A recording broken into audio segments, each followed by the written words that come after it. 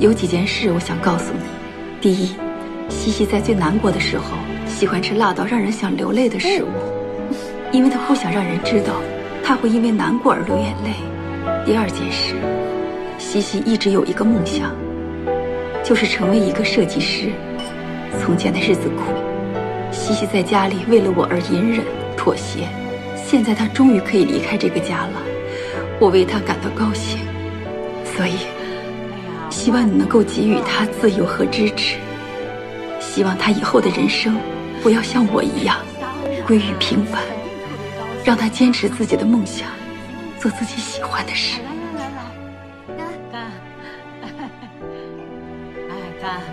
干杯！顾小姐好像喝多了。知道了。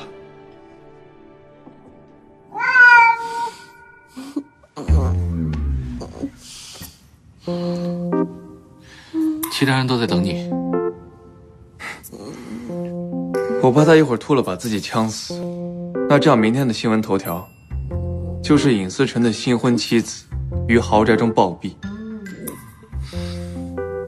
你去帮我应付一下，就说我们要享受一下二人世界。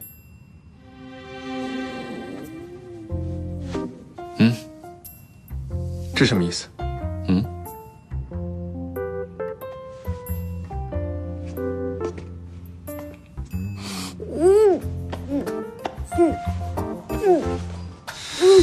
顾西西，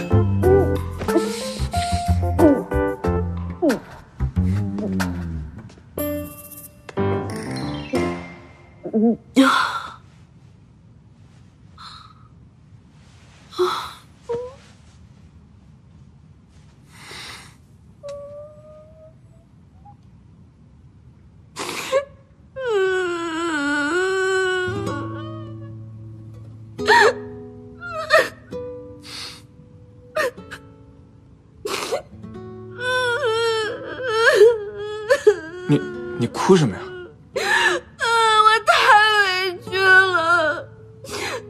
我一直以为结婚会和我最爱的人一起走进婚礼的殿堂，然后他会为我戴上戒指，然后我们就可以幸福一辈子。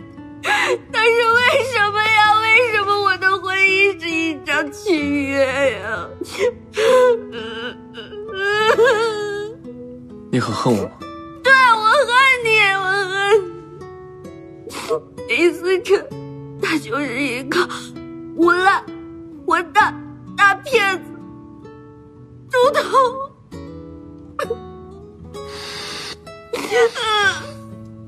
但是我很羡慕你。羡慕我什么呀？羡慕你可以哭，可以闹，可以随意发泄自己的情绪。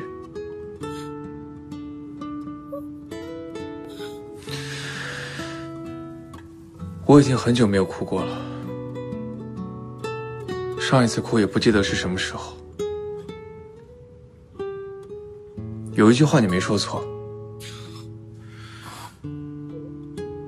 我就是一个没有感情的混蛋，我也没有时间浪费在感情这上面。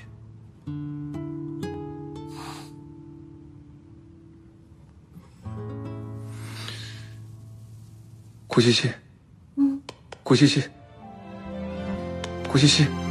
像流星划过，夜空点亮了，怎么舍得让一瞬间就此坠落？路蜿蜒曲折，当光芒闪烁，因为爱情那么真实的存在过。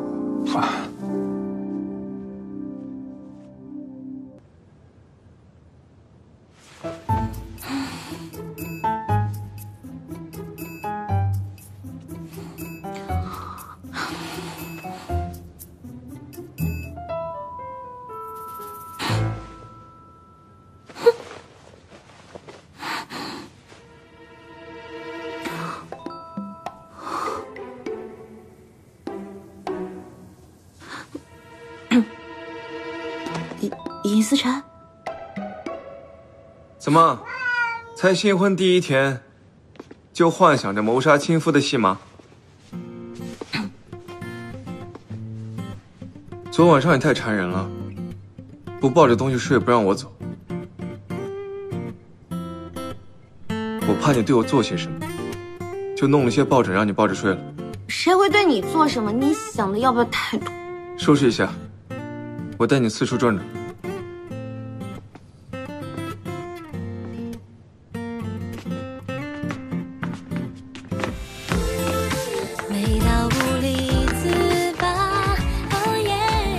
殷总走。走。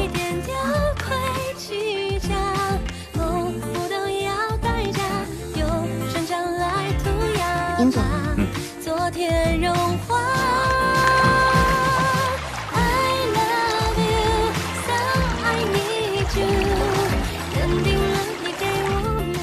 昨晚你在哪儿睡的？书房。那今后我睡哪？为了不让别人发现我们假结婚，我们必须住在同一个房间里。你放心，我对你没有任何的想法。跟我来，以后你就在这里休息。衣帽间啊！虽然这2个房间是连着的，但我平时除了拿东西不会进来。你放心，这片空间都是你的，只要别乱动我的东西。谁稀罕动你东西？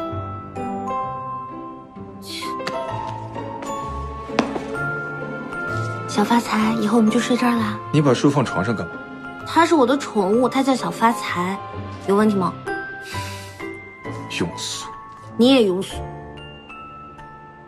不气不气不气。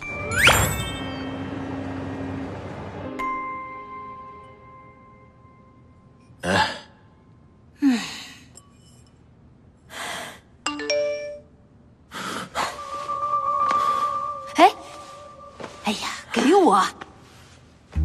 我们是来度假的。我是来度假的，你是蹭度假的。这跟你说好的，让你在家好好的看儿子，干嘛要跑到这儿来找我？哎呦！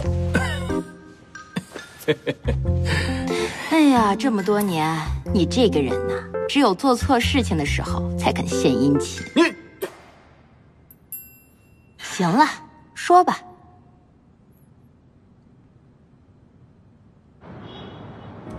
尚哥，顾西西和思辰到底是怎么认识的？他们认识多久了？据